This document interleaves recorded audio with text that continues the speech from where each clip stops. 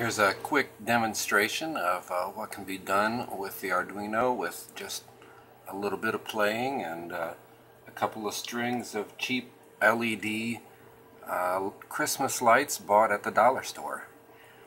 Basically the code here just initializes the liquid crystal library, defines in an array the pins to be used by each string of the LEDs, defines the delay time as how fast it cycles through the lights, initializes the pins used by the liquid crystal display, then basically assigns the pins from the array, prints a simple header there on the display, and then loops through the array, turning on each individual string, printing the virtual chaser lights of the liquid crystal display, delaying a set amount of time and turning it back off again, and just looping through those 4 strings over and over.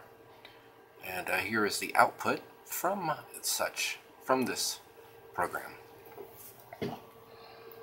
You can see there, there's the liquid crystal display chasing through the lights. I apologize, it's kind of dark, I know.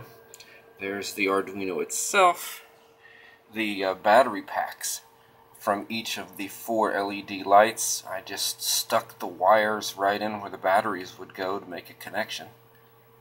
And then here is what you get for output.